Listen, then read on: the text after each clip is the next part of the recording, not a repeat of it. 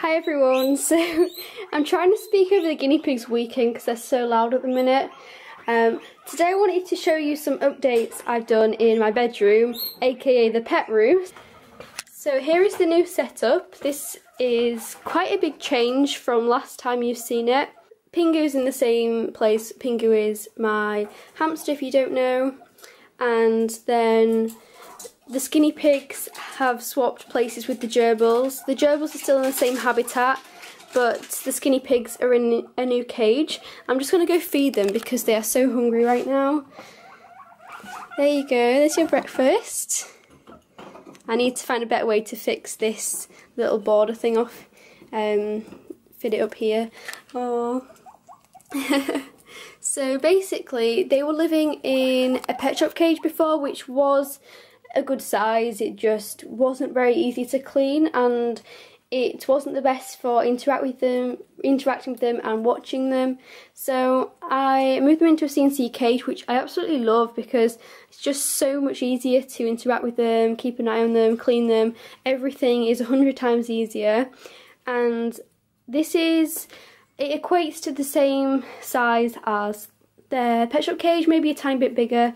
It is, well, it's not exactly 120 by 60, it's about 110 by 75 or something, so it does sort of equate to about 120 by 60, which is a suitable size for two. Even though it is 3 by 2 grids, it does actually work out to this space. Plus they have an upper level, and also I'm going to be letting them free range once I've added a ramp to get them to the ground level. So yeah, as I said, stay tuned till the end for that.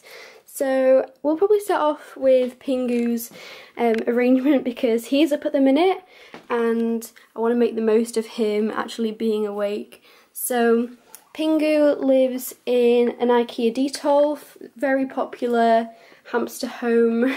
So I know a lot of people keep their hamsters in the IKEA D12. So yeah, it's a really great habitat. And it is a display cabinet, but very easy to modify to a hamster home. And I kept the tops of some old cages which fit perfectly on here. It's the Furplast Junior, I think. I have two different types. One that came with like this bar section here, and another one which just has this plastic top bit.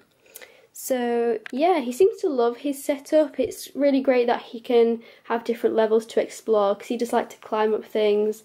Underneath here is just this old playpen which makes it secure, and then on top of that I have this wood type stuff coated with like a plastic, so it's basically waterproof. Here you go, Pingu. He hasn't worked out that I've got one in my hand. There you go. Aww. So this has 4 boxes, and it's mainly just for like storing away pet things. So here is like all my food ingredients I use to make up their food. Then in here is where I store their food, and then the next one is plastic toys for the hamsters and gerbils and wooden toys for the hamsters and gerbils. I've also got some sand there. This is where I keep the hay for the guinea pigs, in this woven basket there. You're gonna go play with something rather than just chew. I might have to take these bars out actually and just make it like this one because he has a bit of a habit of chewing. So now moving on to the skinny pigs. Well, I've already kind of showed you basically, but I have it lined out with Corex underneath here. This is their fleece area. Then this area they have Megazorb on the ground, and this just makes it easier for me to clean. They've got their hammock there which they love to sleep on, hay rack, bendy logs bridge, and this super long tunnel. I joined 2 of them together actually using these cable ties, and they just love going up and down this. Hopefully they'll do it later so you can see. And they have a few fleecy items like this snuggly thing, and then they have a stool which basically holds up the tunnel. Another fleecy house here which they absolutely love. This is their favourite. So yeah, that's pretty much it. and they have their bottle down there. And I will be showing you at the end, as I said, how I'm going to get them up and down so they can have free range time. Have you stopped chewing at last?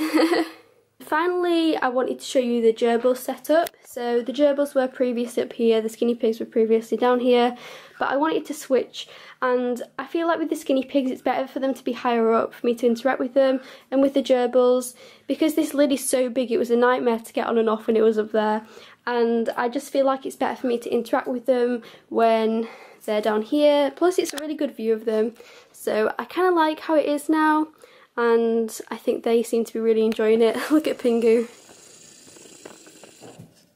He just fell off. That's just a classic Pingu moment. He has a tendency to fall off things all the time. So I'm hoping the gerbils will wake up soon. I might have to go and wake them up because they're sleeping right now. I didn't think you were going to get up. I'm glad they finally got up. I'm not sure where Sooty is, but yeah, this is Milo. Ah. Yeah, I just wanted to say I have actually just published my care guide, which is petspalacecareguide.com.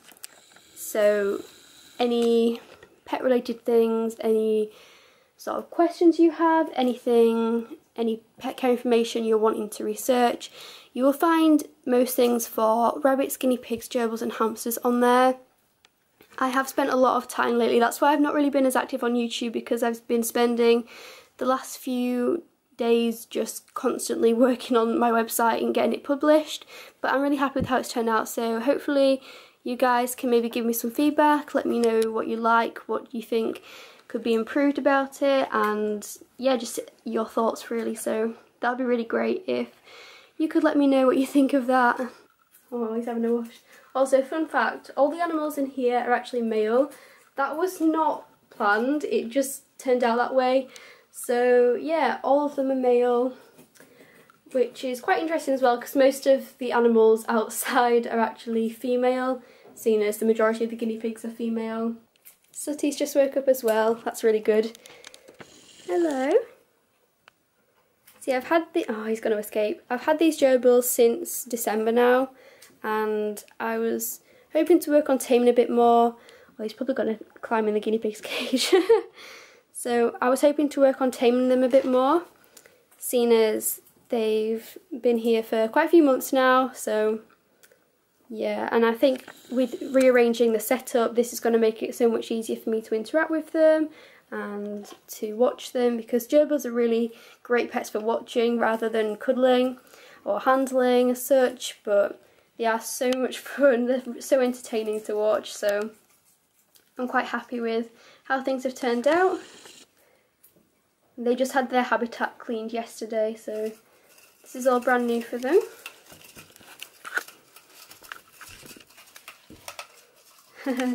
He's chewing up that toilet roll tube now.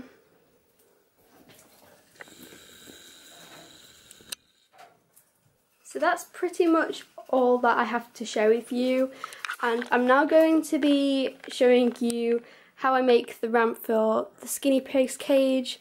So yeah, hope you've enjoyed the tour, and yeah, I'll just go and show you how I've made the ramp.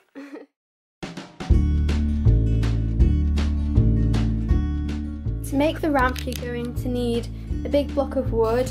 Wider is better, so this size as opposed to this size. You need some garden border edging, which you can find at garden centres. Then some different types of hooks, these sort of hooks. A few CNC grids, which will bend, and possibly some pliers, depending on how you want to bend it. Hot glue gun, scissors, cable ties, and some fleece. Once you find a piece of wood that fits the length of the edging, then you're good to go. Alternatively, you can take these bits of wood off the wire and stick them on individually to make little ridges all the way up, but because this one is fixed on, I'm just going to be leaving it as it is. The wire sticks out too much, so the wood blocks aren't going to stick to the super glue or to the hot glue.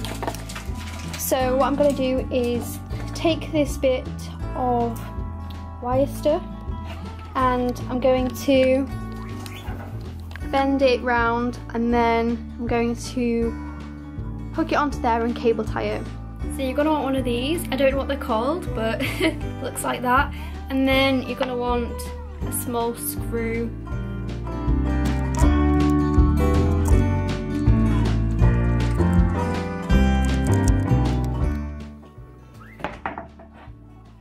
So you can see this here. I'm just going to hook this bit of wire over there, then cable tie it. You can see there's 2 pre-drilled holes at the bottom here. I'm just going to hook these bits of wire through and then tie them on the other side.